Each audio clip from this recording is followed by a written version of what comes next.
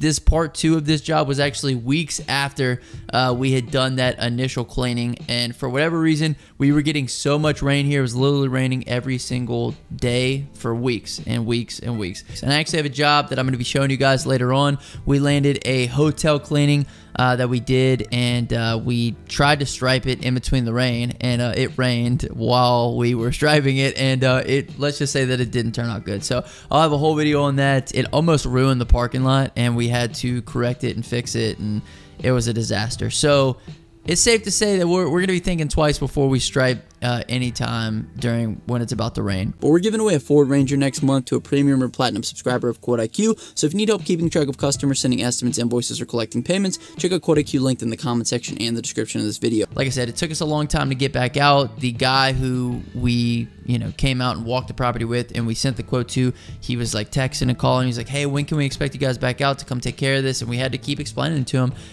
we can't come out there and stripe until it stops raining, because unless the parking lots have enough time to dry, we're going to be out of luck. They're going to be running all over the place if they don't have time to dry if it starts raining. So we had to express that to them. They were a little impatient to go ahead and get it done. Everything came out great for them, and we just had to continue to explain the fact that we couldn't go out there and take care of it because we were chancing it with the rain. Now, that hotel job, we chanced it, and we paid the price on that one. I'll be showing you guys that one soon, so if you haven't subscribed already, it's a good reason to subscribe so you can watch us screw up a parking lot. Another big lesson that we learned on this job is all the curves need to be taped. So you guys, I don't know if you'll see it in this part, but there was a ton of curves, curved lines. Mostly this one is parking lines, but in part 2 you'll see the curved lines. You have to tape those.